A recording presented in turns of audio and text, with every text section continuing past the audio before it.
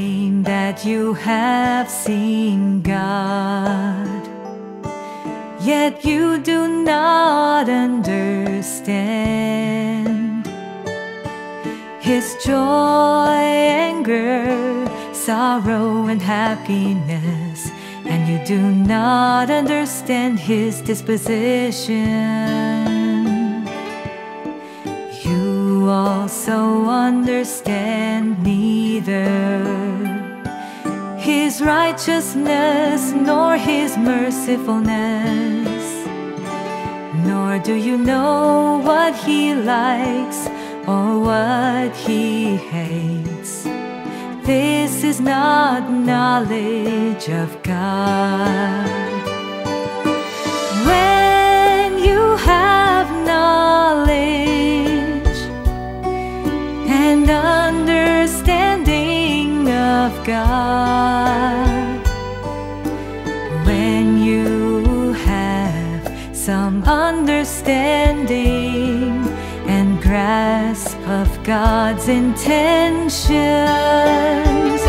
when you are aware of God's thoughtful consideration in saving men, that is when you truly believe in God, truly submit to God, truly love God, and truly worship God.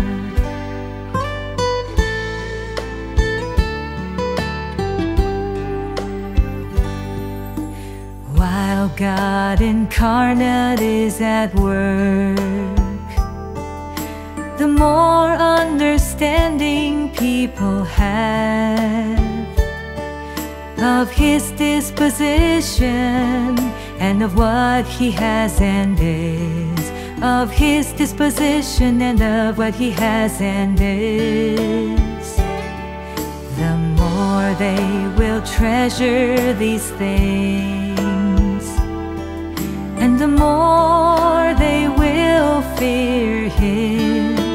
Generally, the less understanding of God people have, the more careless they are, and so they treat God as human. If people really knew and saw God, they would tremble in horror and bow down on the ground. If they do not know His disposition, then how can they fear God? If people neither know Christ's essence nor understand God's disposition, they will be even less able to truly worship the practical God.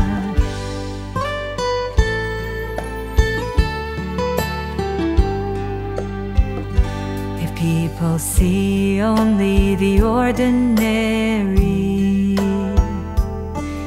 and normal outward appearance of Christ, yet do not know His essence, then it's easy for them to treat Christ as just an ordinary man.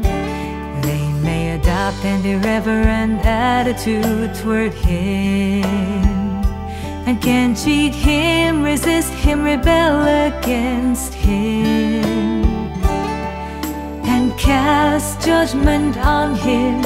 They can be self-righteous and not take His words seriously. They can even give rise to notions, condemnations, and blasphemy against God. To resolve these issues, one must know Christ's essence and divinity. This is the main aspect of knowing God. This is the main aspect of knowing God. It is what everyone who believes in the practical God must enter and achieve.